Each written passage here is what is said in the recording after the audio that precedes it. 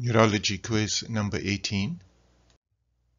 What are the peripheral nerve hyperexcitability syndromes? These are as follows: cramp fasciculation syndrome, characterized by myalgias and cramps without weakness. Examination reveals fasciculations and myokymia. EMG shows myokymia and fasciculations, but is otherwise normal. Voltage-gated potassium channel complex antibodies are rare, but they may occur in some cases. Patients respond to carbamazepine 200 to 400 milligrams 2 to 3 times a day. Isaac's syndrome causes generalized muscle stiffness and slowness, and in severe cases, muscles and posture become rigid. When bulbar muscles are involved, dysphagia and dysarthria occur. Signs of dysautonomia include hyperhidrosis, sialuria, tachycardia, and patients may have neuropathic pain. Examination reveals myokymia, fasciculations, and muscle hypertrophy. Needle EMG reveals myokymia, fasciculations, and neuromyotonic discharges. The conditions is associated with voltage-gated potassium channel complex antibodies, LGI1 or Caspar-2. Morvan's syndrome has features similar to Isaac's syndrome, but in addition there is associated encephalopathy with hallucinations, memory loss, and confusion. It is also associated with voltage-gated potassium channel complex antibodies, and EMG findings are similar to Isaac's syndrome. 20 to 30% of cases may be associated with thymoma.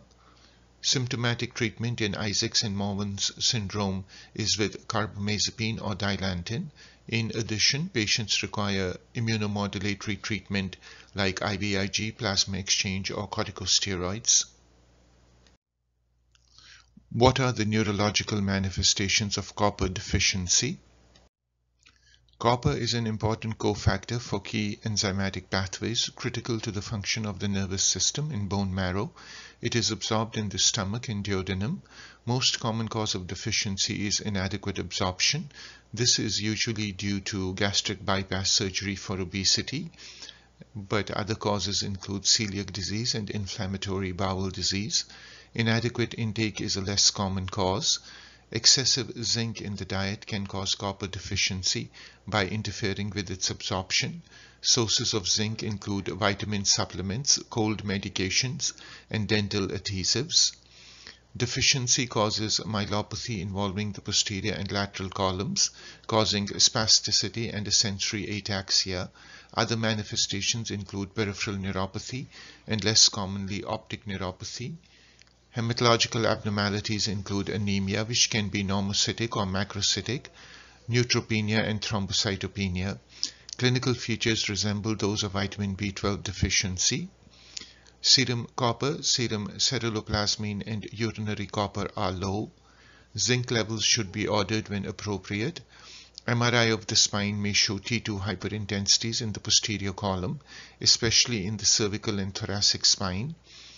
EMG nerve conduction study may reveal an axonal sensorimotor neuropathy. Treatment is with elemental copper, 2 to 4 milligrams per day, but higher doses may be required.